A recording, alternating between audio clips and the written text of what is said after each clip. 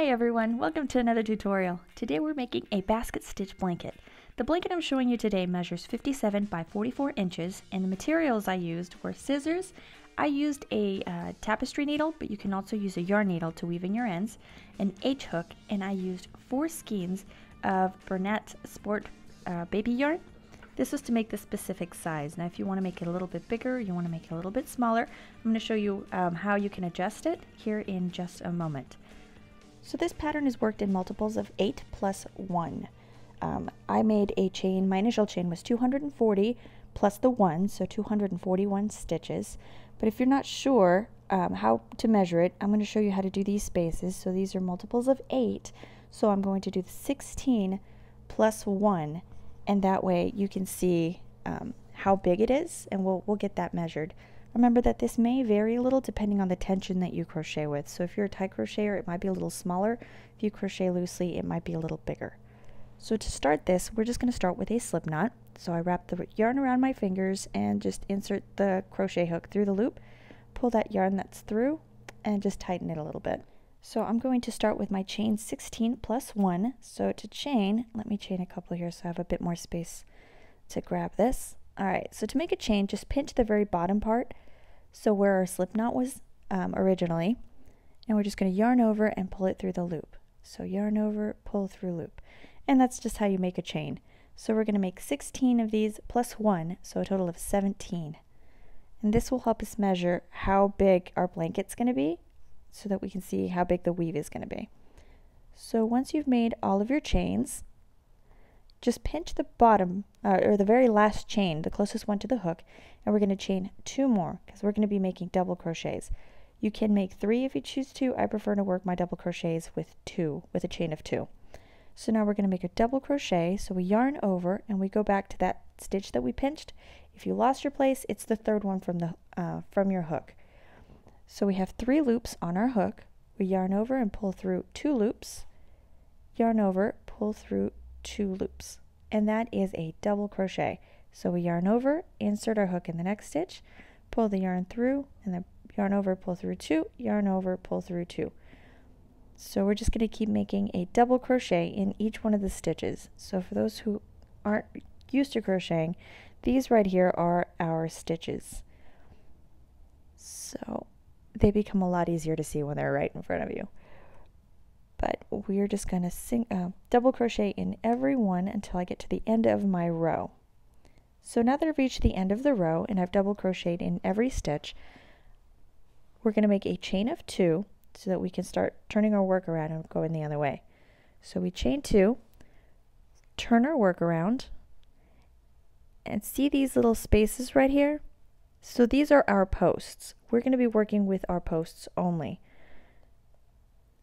So typically we work with our stitches, which is up here. So these little guys up here are our stitches. So let me get my hook back to, there we go, back in our loop. And we're going to be working, like I said, with our posts. So you yarn over, and we're going to go back through, here we go, behind this first post. And we're going to push it forward. So that is a front post double crochet. So we just pull the yarn through, see how we have our 3 loops like we do for a double crochet. And then we just yarn over, pull through 2, yarn over, pull through 2. And then we do that again. So we push this next post forward and just finish our double crochet. We're going to make a total of 8 of these.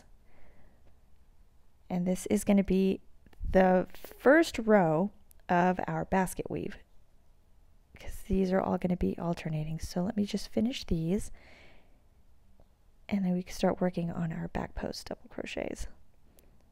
So this is a really quick work blanket. It's really nice for even beginners too, because it just looks really nice.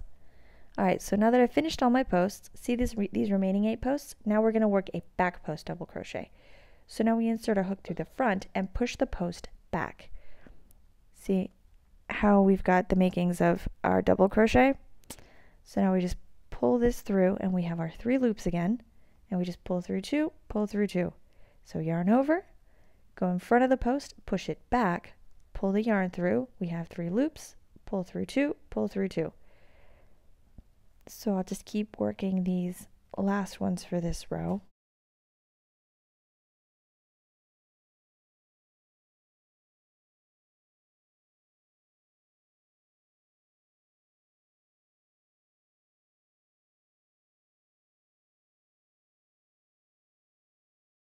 So we've reached the end of our row, and here's a stitch we just can't ever skip because it's going to throw us off.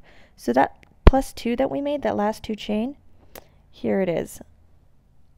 We're going to need to make a double crochet in that, and that's going to close off our row. If we skip that, we're going to start losing the shape of our perfectly square blanket.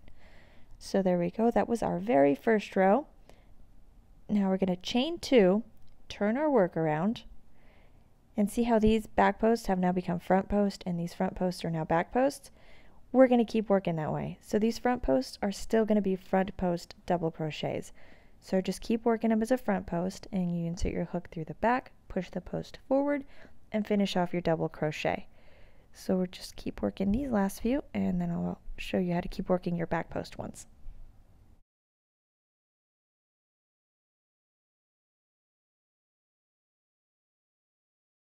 Okay, so I've reached my last one over here. Alright, now see how these are all our back post double crochets? We're just going to keep working them as a back post double crochet.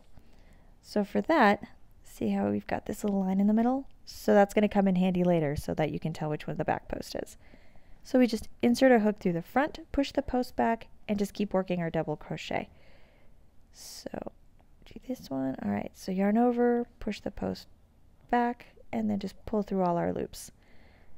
I'll just work these remaining ones and show you how to work the end again.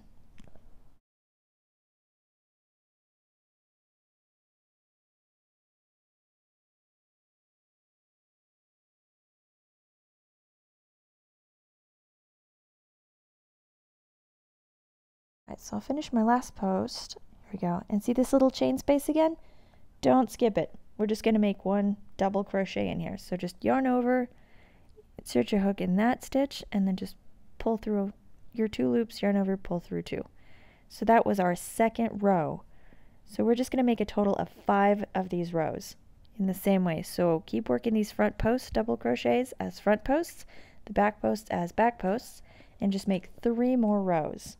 And I will keep working on these, and I'll see you when I've got my rows made. Right, so I have finished my 5 rows. And see, you can tell here because you can count these. So that's our back post double crochets, but these will give us our 5 little lines. So you'll have a total of 6 if you're counting the topmost one, but it's going to go away here because we're going to reverse this to create the basket weave. So you're going to chain 2, turn our work around, and now these front post double crochets are going to become back post double crochets. So we find our first post, and now we're going to insert our hook through the back, push it front, and we're going to push our post backward. So we're going to reverse these. So I'm just going to keep working these back post double crochets.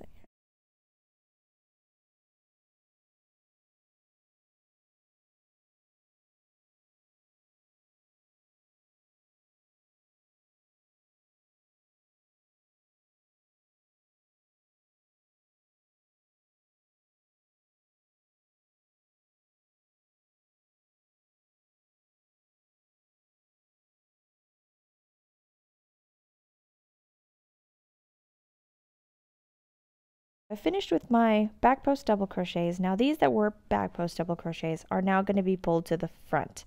So all of these are going to become front post double crochets. So now we just insert our hook through the back, and we're going to push the post forward. And we're going to finish our double crochet.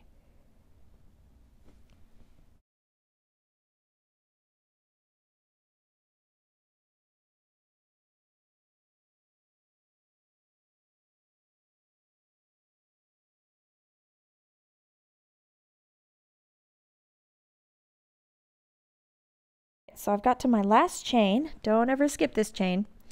And I'm just going to make my double crochet, and we are done with our row number 6.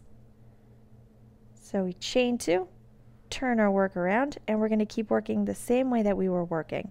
So these are now back post double crochets, and you can tell because there's this very marked line right here. So now we insert a hook through the front, push our post back, and finish our double crochet. So push the post back and double crochet. So here I'll show you. Now we've got our 2 rows, and see how we've got our rows over here. So now that tells us that we have successfully reversed our stitching, and this is what's going to create that basket look in our blanket. So I'll keep working these, and we'll get to our front post ones. There we go. So now we're at our front post ones. See how these are all, there's no harsh line going through these. Just keep working these as front post double crochets. So I insert the hook through the back and finish the double crochet by pulling the post forward. So I'll finish working this last row, and then I'll just complete my remaining 3 rows and show you what our square is going to look like. So remember that it's 8, so we're working these in multiples of 8, and then we're making 5 rows. So you count your 8 front post double crochets and then 8 back post double crochets, and then you're going to count, do the same for 5 rows. So I'll finish these and show you what it looks like. So this is my little square now that it's done. I've got my 5 rows up and down and my 8 across, and I'm going to use this as my basic measuring tool to make my blanket the size that I want. So grab a measuring tape or a ruler and just measure it across. So this is 4 inches across by 3.5 inches tall, and that's for our chain of 17. So it was the 2/8, so it was 16 plus the 1, and then working our 10 rows, so it was 5 rows up and then another 5 rows up. So use this to measure the blanket and make it whatever size blanket you want. I'll add some measurements down below so you can see the typical measurements for a blanket, and this is what it'll look like once you have a couple of rows completed. And that was it, guys. It's an easy blanket. I hope you give it a try. If you have any questions or any comments, please leave them down below. Subscribe to this channel if this is the kind of stuff you like to see. Give it a thumbs up to let me know that this is the type of video you want me to make. And you can follow me on Instagram at @modebespoke. Thank you.